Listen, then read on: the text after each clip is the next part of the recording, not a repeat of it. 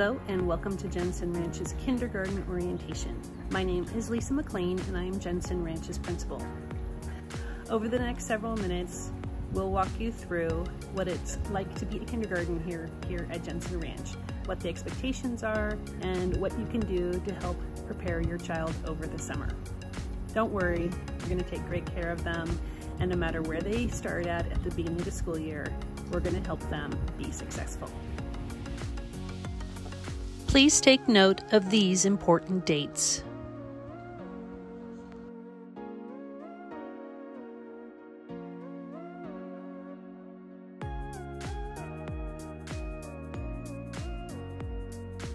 The extended day kindergarten schedule is our regular weekly schedule.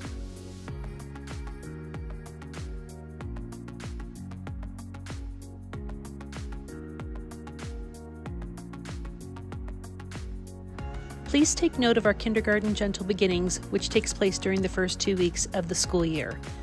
Our students will be getting out at noon each day to allow for our kindergarten team to assess each student in the afternoons.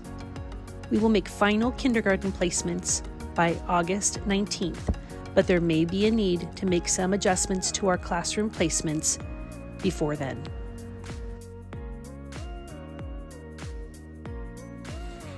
Hi, my name is Katie Jew, and I currently teach the kindergarten class in Room 1.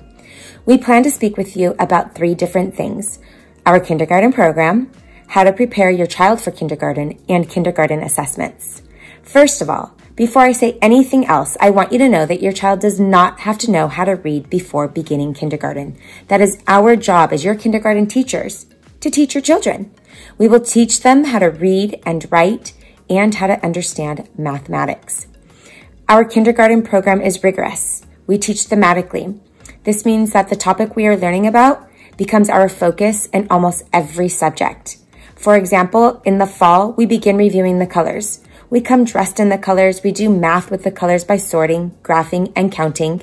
We write about the colors, we read about the colors, and we sing about the colors. Research has proven, and we've learned, that when your child is immersed in what they're learning, that's when they learn it and retain it best. This year, our kindergarten programs were on an extended day schedule. This means that after 2 weeks of getting to know the kiddos, we moved to an extended day schedule. The children began school at 8:10 a.m. and have been dismissed at 1:31 p.m., Monday through Thursday. On Fridays, they came from 8:10 to 12.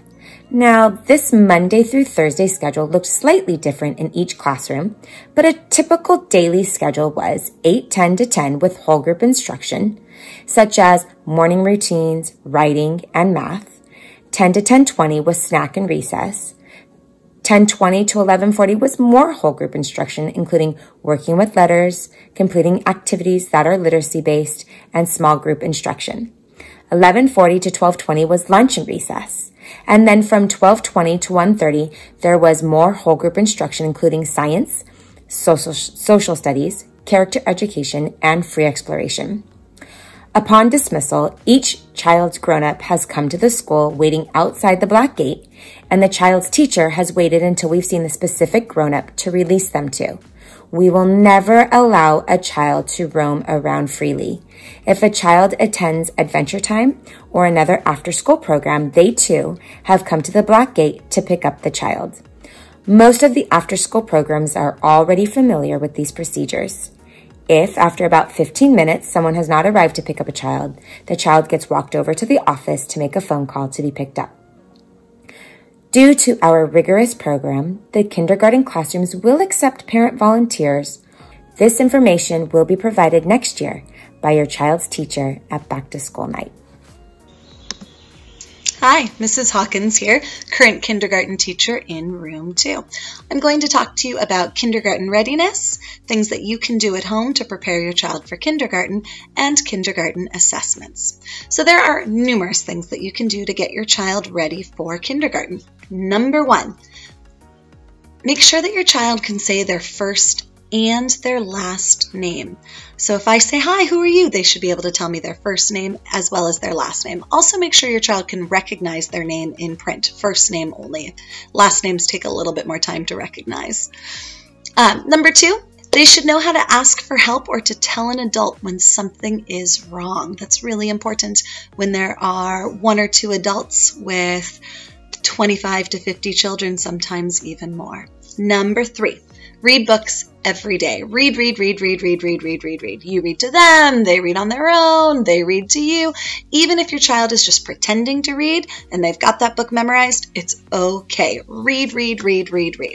Number 4, work on small motor skills such as coloring, holding a pencil, cutting with scissors, removing caps from glue sticks. That takes a ton of time in the classroom, so make sure your kid can just pull that glue stick cap on, roll it up, roll it down, put that cap back on all by themselves. Number 5, practice following simple 2-step directions. That's important in class.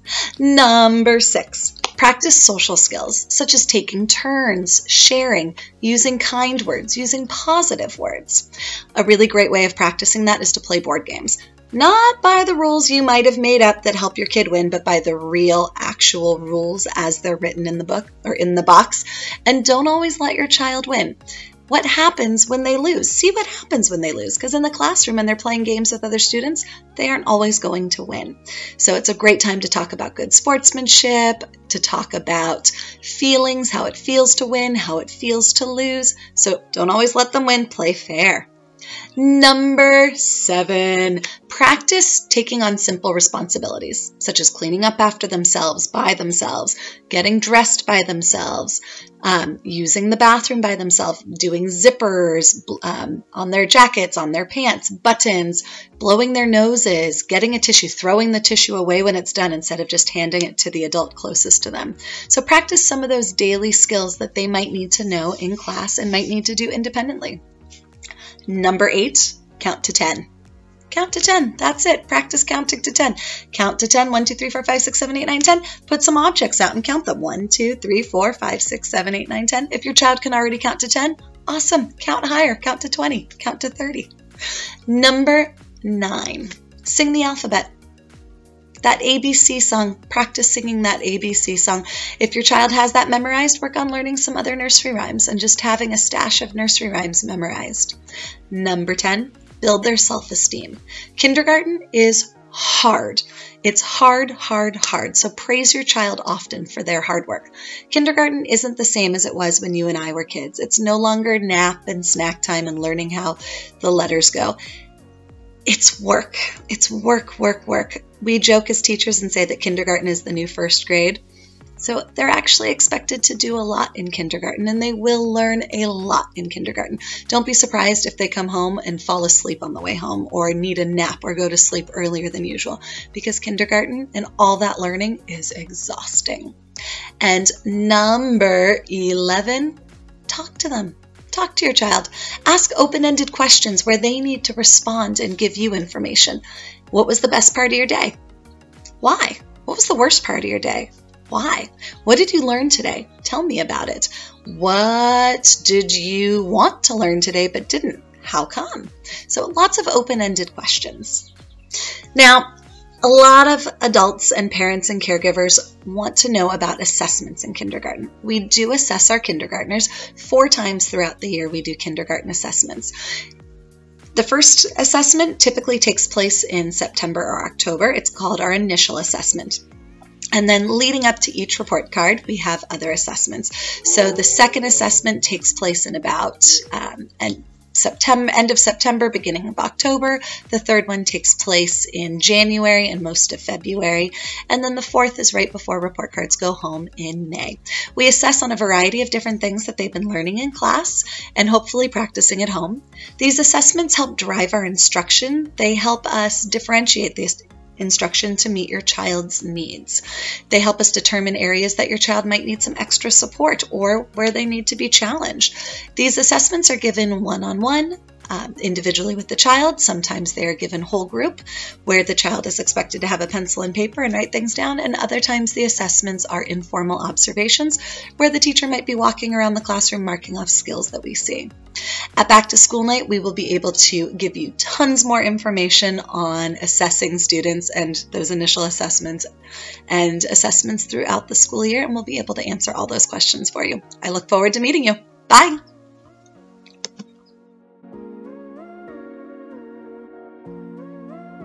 At Jensen Ranch, your children are going to be learning about positive behaviors and expectations here at school to help them be successful.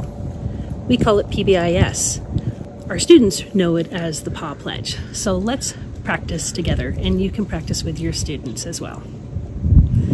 As a Jensen Jaguar, I pledge to P, give my personal best. A, act responsibly. W, we show respect. S, put safety first. Together, we make Jensen Ranch positive. Okay, now try it with your child. Let's practice. P, do your personal best. A, act responsibly. W, we show respect. S, put safety first.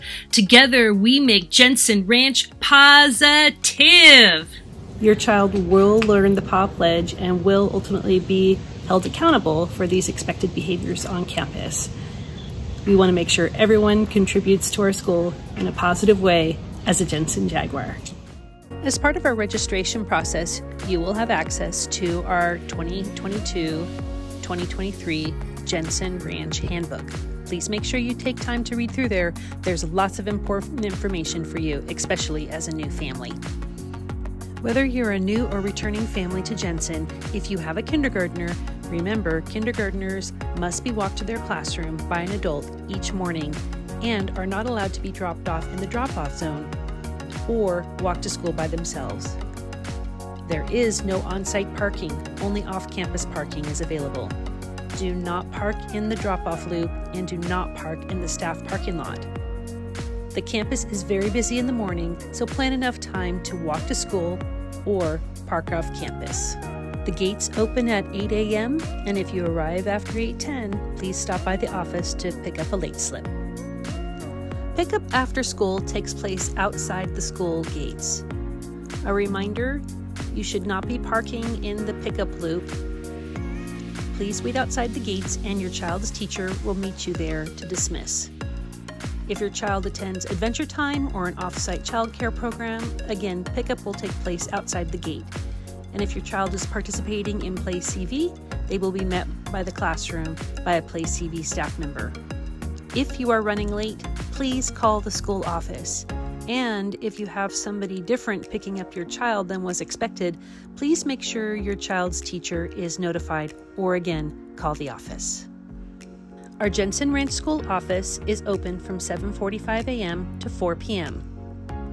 Please make sure you check in here if you're coming onto campus. Do you need to pick up your child early? Stop by the office and we will send for your child. Need to drop something off for your child? Drop it off at the office and we will deliver it. If you're scheduled to volunteer, again, check in at the office. At Jensen, we love our visitors and volunteers. Your first stop, though, is always going to be at the office. You want to make sure that you're checking in and that you have permission to be on site and that you have been cleared, especially if you are volunteering. As a Jensen Ranch family, please make sure you are demonstrating your positive behavior when you come to school as well. Please remember not to park in our loading zone during the drop-off and pickup times because it can create a lot of problems for everybody else who is trying to get through the campus. Communicating and partnering with our Jensen Ranch families is important to us. Please take a look at this information to see the wide variety of ways you can stay in touch with what's happening at school and stay involved.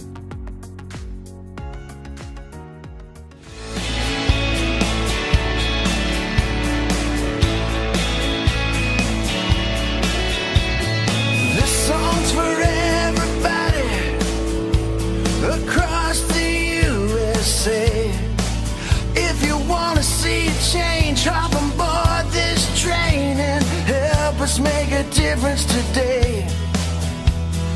This song's for all the parents who believe in the PTA.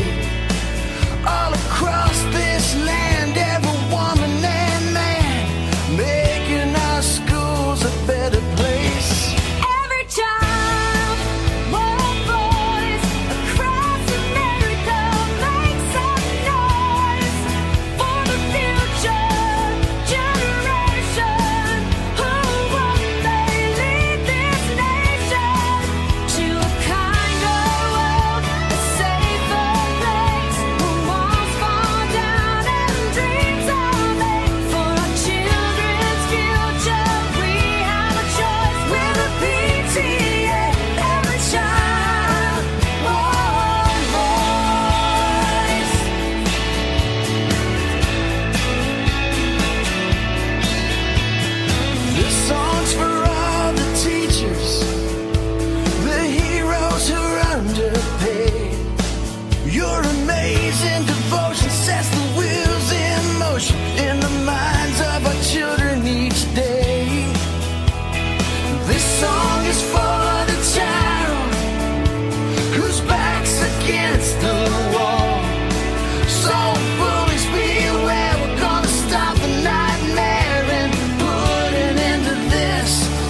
and for all. Every child, one voice across America. Make some noise for the future generation who one day lead this nation to a kinder world, a safer place. The walls fall down and dreams are made for our children's future. We have a choice with a PTA. Every child, one voice. Every child deserves to succeed on a global stage. They will compete. We can help them go the distance. Will you help us make a difference? Every child, one voice.